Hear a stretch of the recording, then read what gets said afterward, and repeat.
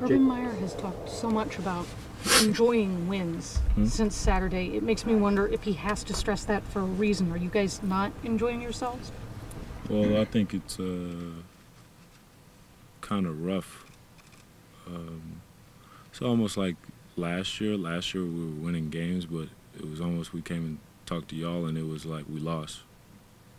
Y'all remember that? Yep.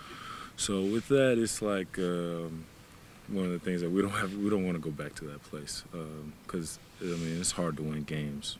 It's really hard. All the work we put in the off season to come the short 6-month span that we had in order to play football, to not enjoy a win is now looking back that's crazy. And I know I'm not doing that to myself. I try to express that to the team as well, that we work all year for 12 guaranteed games, and when you win a ball game, that you don't want to overlook that by any means. So I don't think it was.